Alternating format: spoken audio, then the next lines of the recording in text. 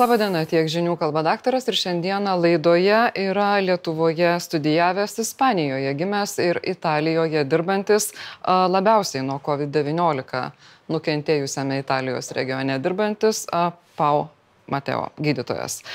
Buenas tardes, Pau. Labas vakaras. Kaip sekasi?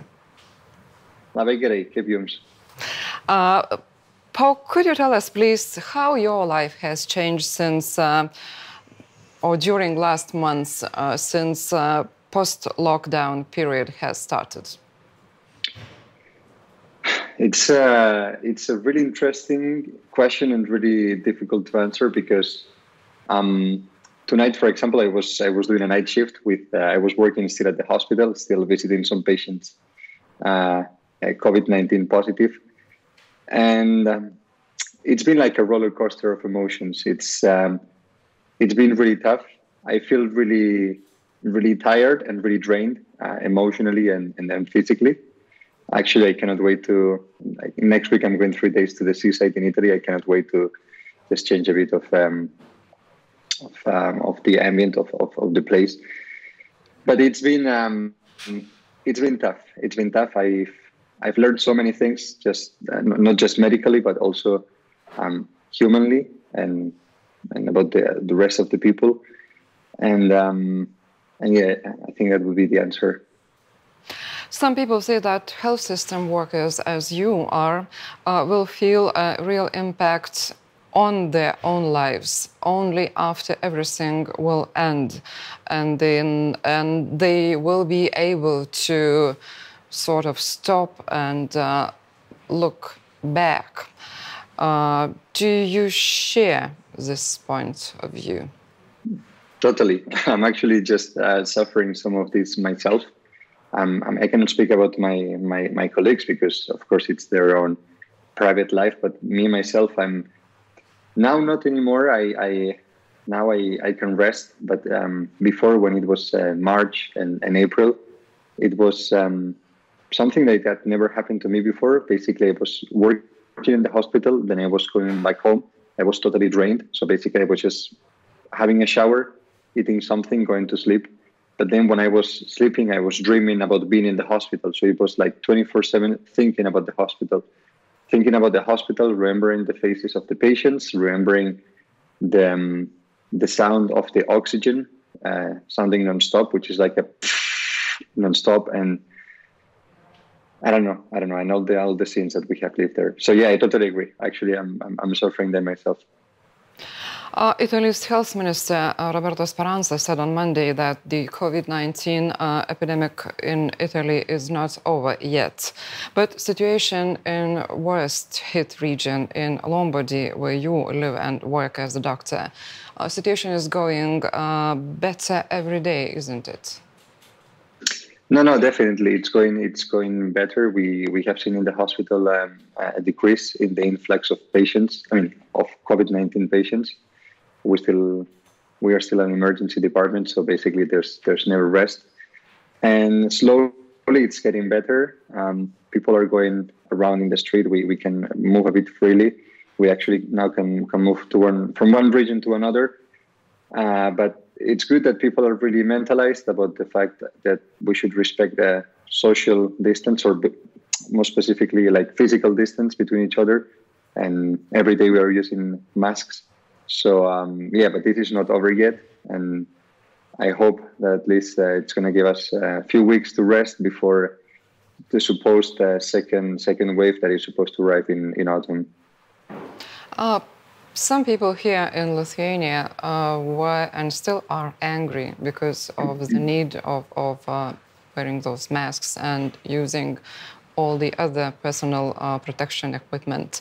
What about people in Italy? Is it easy for them to keep that social distance, which is not normally seen in the streets of Italy? Well, I would say, from my point of view, from my 6 years when I lived in Kaunas, that social distance, or at least like physical distance, would be a bit easier to respect in Lithuania, because you Lithuanian people are not so touchy between each other. You're not used to give to kisses, basically, maybe hugs and stuff.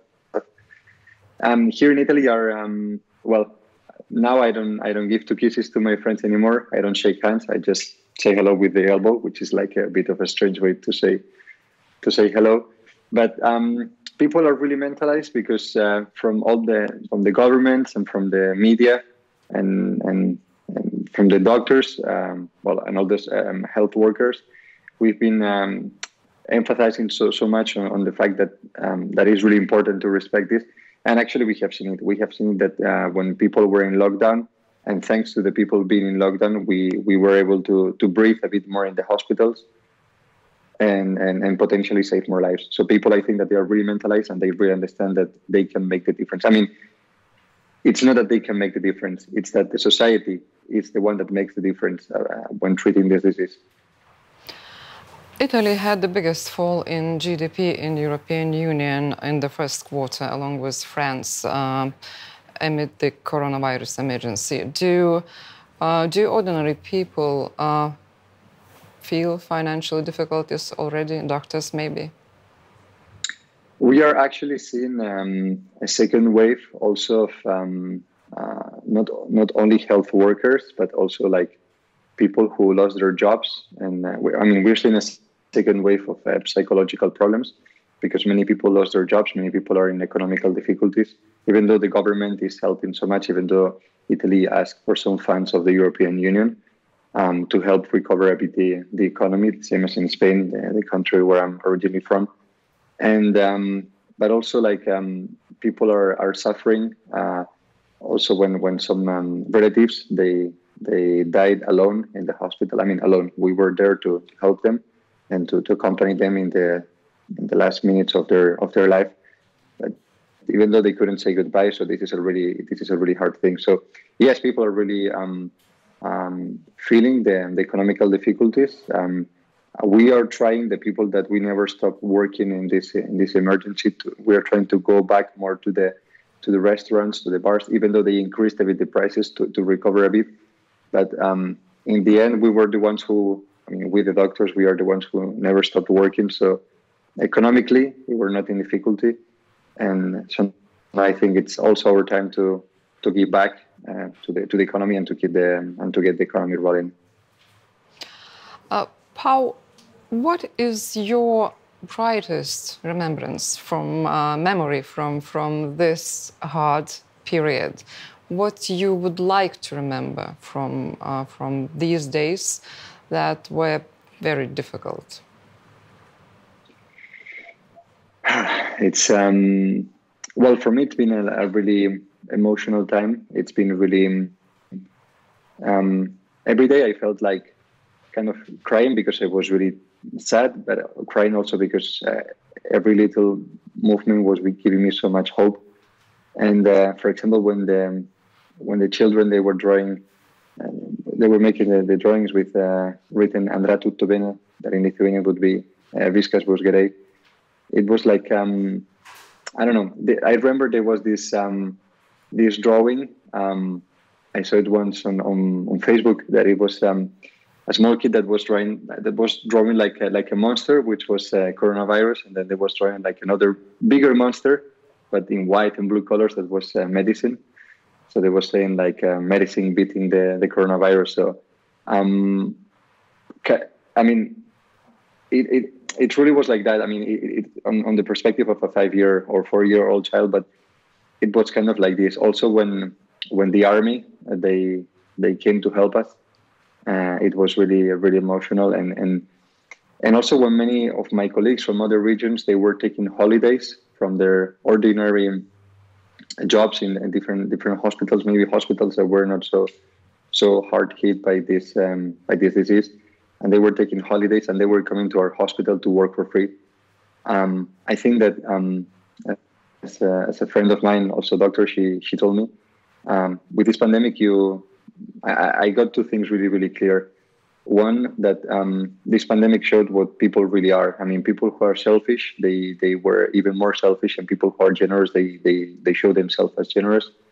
And people who and the doctors who made the Hippocratic oath, that I still remember, that I did on June 2016 in Žalgirio Arena when I was graduating from LSMU. I really felt the words. I really felt what I was promising. I really felt that those words that Hippocrates said thousands of years ago. I really felt them, and you could really see in this pandemic who was a doctor because they want to be a doctor, or who was a doctor because they just felt like being a doctor was okay, and many people were not helping that much as they could. But yeah, many thoughts. Also, the patients, they were not complaining. This is something I was talking with my colleague tonight. That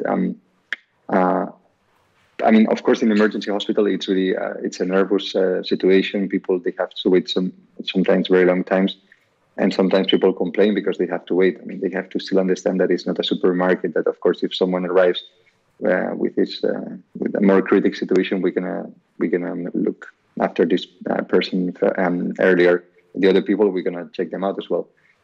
But during this COVID-19 period, when the hospital was full, and when I mean full, I mean the emergency room was full, and when I mean full, I mean that there was not a place for another soul. The patients were not complaining. They were not complaining. They were afraid because you could see the fear in their eyes because they didn't understand. We were all like fully dressed. You can only see our eyes, so we were writing our names and which position we were doing in the hospital, like doctor, nurse. And they were not complaining. They were not complaining, and it was something really different.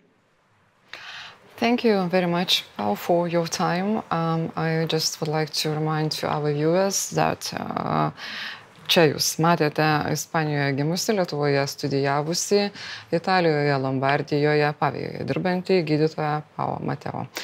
Ačiū jam, ačiū Jums, kad žiūrit, ir ačiū už tai, kad remiat Laisvės televiziją. Iki.